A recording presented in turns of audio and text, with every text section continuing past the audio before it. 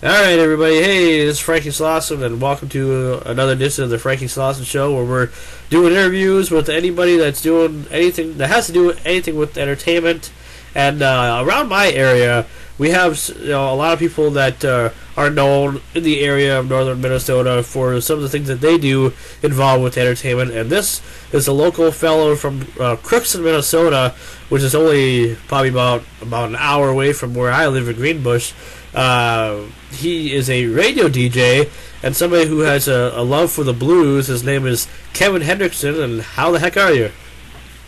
Well, I'm battling a cold, as you can probably tell by my voice, but I'll do the best I can. I'll hang in there. Oh, that's fine. Hey, you know what? Even when I don't have a cold, some people still think I have a cold. So, you know what?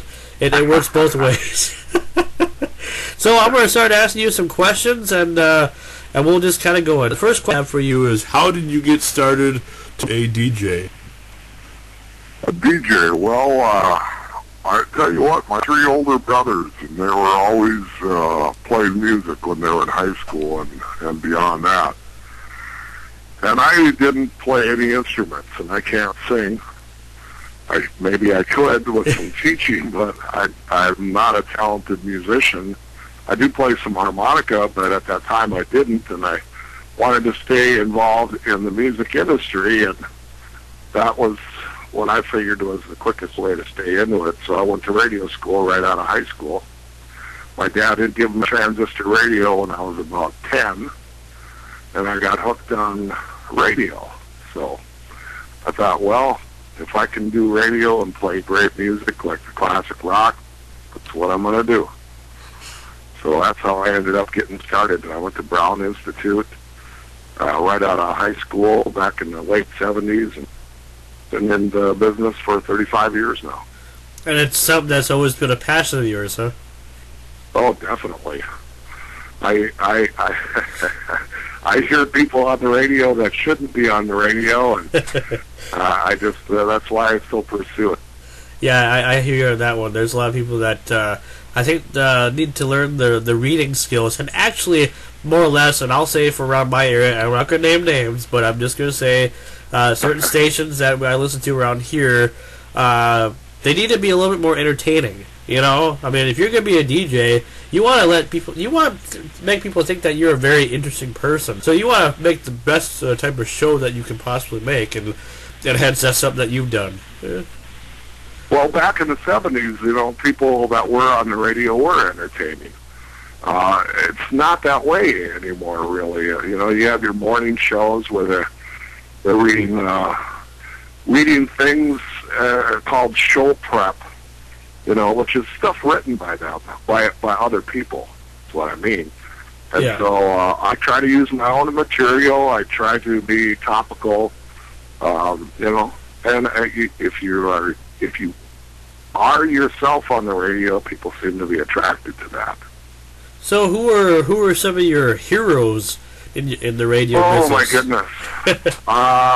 Back in the day, the first rock and roll station in Grand Forks was 1440 AM, KKXL, and the Weird Beard Kurt Martin comes to mind first of all. They had several other people there, but you know the names kind of elude me at the moment. Yeah. The Weird Beard Kurt Martin was always one of these guys who always had something to say, and he did a lot of sock hops around the area, you know, the mobile DJ thing. Sure. That's where I got my inspiration. I wanted to do that. Did you ever get inspired by, like, Wolfman Jack at all or anything? As a matter of fact, yeah, one of my first program director, I started radio out in Dickinson, North Dakota. And the guy I worked for, the program director there, was real character. And he was kind of like a Wolfman Jack in a way. As a matter of fact, he had talked to Wolfman Jack at one time and says, "What's the most memorable thing in radio for you?" And Wolfman told me, he says, "I remember when I could call in sick." Because when you're the Wolfman, you can't afford to call in sick. You got to be there. Yeah. But I worked with a lot of real crazy characters in the early 70s, or late 70s, I should say, and the early 80s, and those characters have basically left the business now. So how would you rate yourself as a host? Like personally, like 1 to 10, 10 being the most interesting, 1 being the most boring. How would you kind of rate yourself as a DJ to your audience? Well, if I'm going to be interviewing somebody, I always try and make them more interesting, because you're basically trying to put them into the spotlight. Uh-huh. But from what I hear on the radio news, I'm going to give myself about a 7. Okay, well that's fair enough. Do you think that you've grown a pretty big fan base because of the Riverside Blues Show? Well, it's funny you should mention that. The other day, somebody had posted on Facebook that they didn't know that my blues show had gotten back on the air in Grand Forks. Uh-huh. And when they found out that I was back on, they said, well, that's great, because not having that show would be like Grand Forks without a red pepper and without and without the Romantics, or whatever they called the plain brown rapper. Uh-huh. I kind of felt like, well, maybe I am somewhat of an institution in some people's minds, I guess. I suppose if you've been doing the show for a long time, and people are used to their traditional.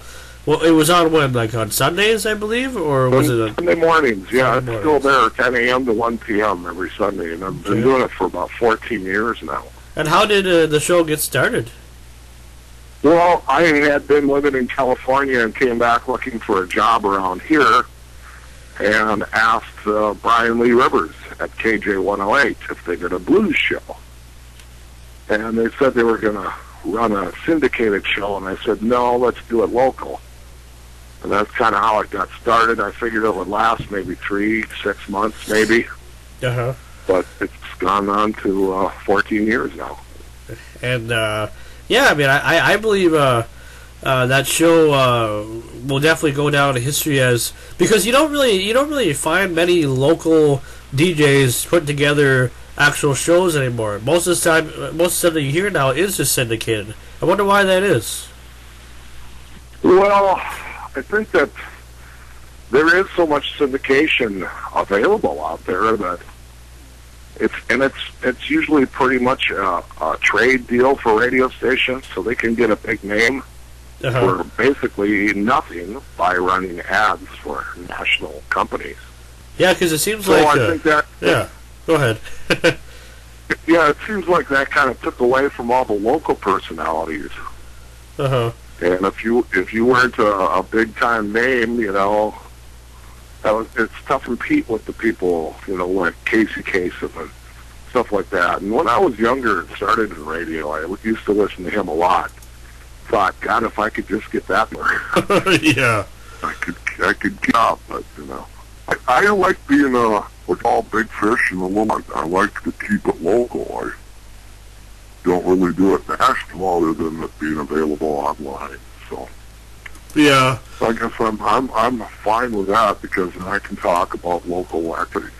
Yeah, and it's kind of like too, because there's a station that I listen to that I will mention around here called Wild 102, and on the weekends it seems like they're always syndicated. You never hear anybody do like just a local show at all. Right, and I always, I love doing live radio, because I can look into it and tell you what it's doing. Yeah. But if it's somebody Texas or Los Angeles or Chicago, they can't tell you what's going on outside your window. No, they can't. But there was one other question that I had to do with not just the show, but I have a friend or somebody who I met at college at Northland about 10 years ago who became a big success. Nobody thought he ever would be, but he became a very success. And my friend is Bob Hooley, Little Bobby from Little Bobby and the Storm. And I know that you guys are friends. So how did you guys get connected with each other? I just kind of think that he brought some music to me one day and wanted me to play it on the radio. And when I listened to it, I looked at him and I said, "Do you really want me to play that on the radio?" And he says, "What do you mean?" I said, I think you could do better. Uh-huh. I was just trying to be honest with the guy, because the original recording I think he brought me, they did in a trailer house somewhere in the backwoods of Thief River. And so he came up with more recordings, done better, and I just started to play them on the radio. And I don't know, he tells me that if it wasn't for that, he wouldn't be playing blues anymore. Well, so he's definitely come a long way, and we you and I'm pretty sure know his personal story of like how it was for him in the beginning of his life to where he's at now, because he probably never thought he'd ever be playing music for a living either, you know.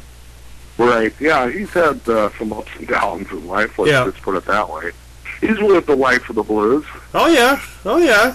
I mean, he knows how to play, and I met him at Northland about 10 years ago, and when I found out that he was a singer, when he gave us a copy of his like a demo that he did, I was pretty blown away by that, because I didn't know hardly anybody that sang at all. None of my friends ever sang or did music at all.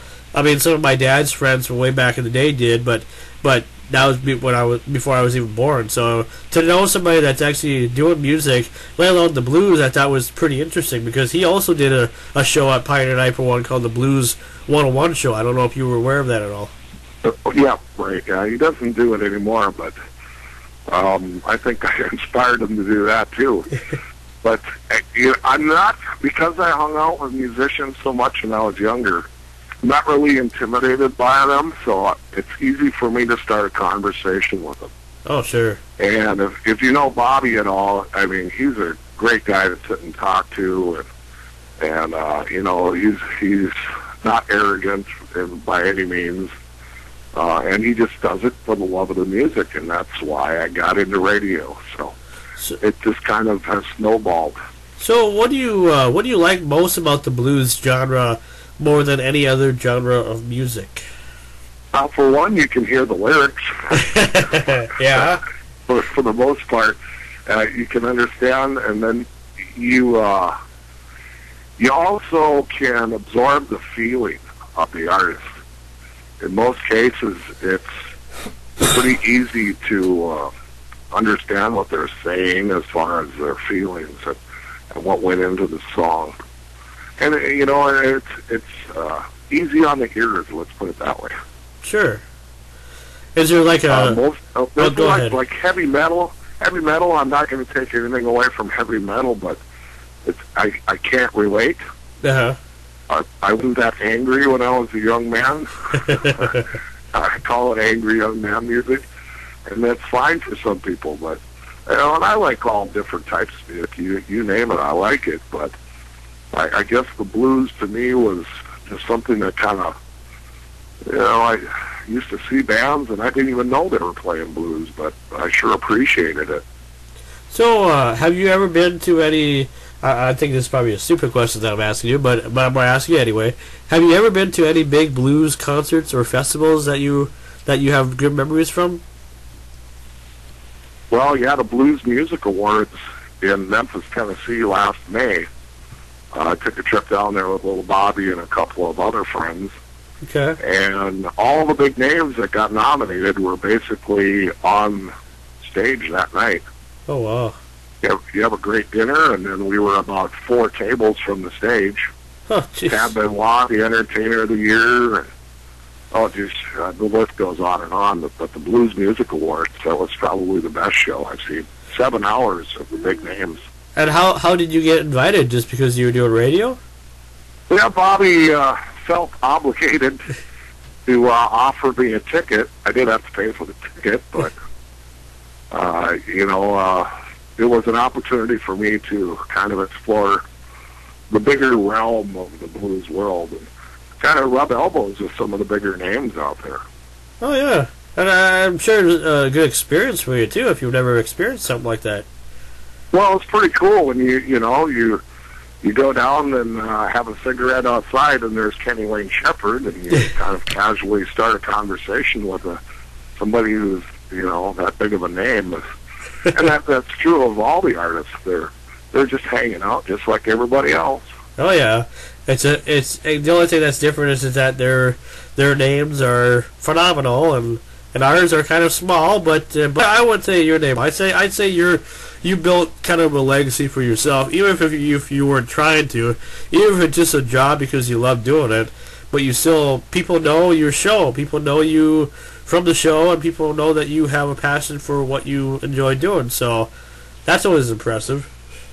That always feeds right back into why I keep doing it too. I mean, when the show was off the air for about 6 months, so many people asked about it, so I felt it was almost an obligation to get it back on the air somehow. Yeah. Well, no, that's yeah, that's cool. And yeah, it's for the love of the music. I mean, I'm not getting rich doing the show. Trust me. No, but you love it, and that's why you keep it. Yeah. There you go. That's what it's all about. It's all about the music. So here's a segue then. Here's a segue question. If you did do radio, what would you want to do for a profession? Wow.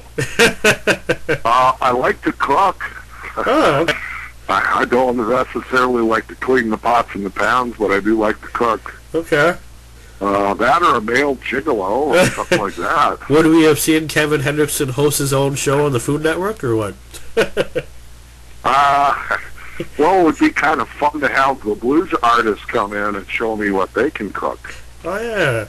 I think that would be kind of a neat little show. I think if you remember watching the Emeril Lagasse show at all on the Food Network? Oh, yeah. Remember when he would have like Willie Nelson or somebody come in and perform music, but also cook and all that. Yeah, that'd be kind of cool to do something like that. Like, if you had an idea like that or whatever. Well, yeah. The other cool thing is Daryl Hall from Hall and Oates has a program on Sunday nights. I don't know if you get it up there, but he brings in musicians into his own house. He has a studio in his basement. Huh. And he feeds them, gives them a couple of cocktails, and they get together and they jam. And wow. I think that would be really cool to do something like that. That'd be the sweet life right there. Yeah. So food, music, and drink. Yeah, nothing better than that, So, what do you think radio will become in the next 10 years? That scares me. It really scares me. I'm kind of hoping that some of these big corporate-owned stations end up back in the hands of local people. Yeah. The way it used to be, sure. Local hometown kind of things where you could get some of the local entertainers on there. And that's why I try to do, some regional entertainment too, as well as the nationally known names. But I would like to see these big corporate radio companies break up and sell off their stations so that so that I'm sorry to say, but in 10 years you're going to have a choice of like one station of every format. There's only going to be one country station, one rock station, one blues station, whatever the case may be, and that's what you're going to be stuck with. You're not going to be able to find a variety of stations. It's gonna almost become like satellite. So like my dad always said, like, back in the day when he was a kid, he could get all these different AM stations from like Chicago and Kentucky and all that. So why can't we get stations like that anymore, you wonder? Well, you can, but I don't think the programming is there. Okay. Like it used to be. Like Larry Lou Jack had a WLS, used to listen to him early in the morning when you could get the signal. But the signals that carry that far are only available at certain times of the night. Like KAAY in Little Rock, Arkansas was one that I used to listen to late at night when I was in high school. And they used to do everything from album rock to theatrical radio. Huh. The mystery theater kind of thing. Oh, sure. Yeah. But, when stations jams, of course, it's all a money thing to them, so all the good programming disappears. It's the cheaper programming that you get. Huh. So, my last question for you, and I want to first of all just say thank you for letting me do this interview with you. You know, even if you were under the weather and stuff, and it's an honor to talk to somebody who I can call like somebody to look up to, more or less, like a role model, because I was a DJ at one time, and I worked for Pioneer 941, and that's where I got all my training and everything, and that's kind of where I got the love for doing interviews and things with media and broadcasting. So my last question for you is, any advice for any up-and-coming DJ? Ooh, boy. Have a big bank account before you get in the business. It's not all the glitz and glamour that they used to portray it as. You know, there's a lot more involved in the business than just being on the radio nowadays. You have to maintain websites, and you have to do a lot of personal appearances, which I love to do, but there's a lot more to it, I guess. They might even have you clean the toilets too, as a part of your paycheck. Oh, jeez. Yeah. I guess some advice would be try and find a format that you really like. Doesn't matter what kind of music it is, or if you want to do a talk format, and just try and stick with that. I've done all kinds of formats, but my true love is classic rock and blues. And so it's tough for me now to find a job in those areas because they just don't exist like they used to. So think twice about getting into radio. And I noticed you did some internet stuff too. I did watch your 3 YouTube shows of the Riverside Blues Show, which actually kind of inspired me to find some of these artists online to the Spotify app that I have through Facebook. Like, I've been jamming to the Papa Chubby song, Daddy played the guitar, Mama played the blues. No, Mama sang the blues or something like that. Or Daddy played the guitar, Mama sang the blues. Yeah, something like that, yeah. And I've been jamming to that. I didn't even know he even existed, and he has some good stuff out there. And then that Billy D and the Hoodoos, I've been jamming to that as well. And yeah, it was kind of cool to see some of these bands that I never even heard of be part of their show. Now you're getting it, Sean. You're getting it, because that's kind of what the blues show is all about, is exposing people to music that they're not going to hear on the radio. How did you discover these guys? A lot of research and a lot of word of mouth. Okay. You know, over the years in radio, I worked out in California for a while, and western North Dakota, and just through the years, I hear of a lot of different bands from different people that listen across the country, and they make suggestions. So I'm always learning. I don't know it all. Oh, that's cool. No, I mean, I really enjoyed it, and I wished you could do more of those, because they were very interesting shows. I actually wish that, and this is how I kind of wish for both you and I wish we had the people who, like your fan base and my fan base, which is way smaller, of course. I wish we get together at least and get more views on the stuff that we were producing, because I noticed that on your YouTube channel that you got a good format out there, but not many people are viewing the stuff, and I don't understand why. You know, it's a good format for what you got. Yeah, well, we kind of ran into some snags trying to find sponsorship. And, I guess maybe we started at a bad time of the year, but there's a lot of legalities that you have to go through to get that program working. So, without the sponsorships, you kind of run into a stone wall. All right. Well, to be expensive. You need to bring a lawyer in, and of course they take most of your money. Yeah, I don't want to get into any of that crap. I mean, geez. All I want to do, like what I've been doing, just do my format, and then whether I get paid or I don't. Well, I don't, but I why do we have to drag in lawyers?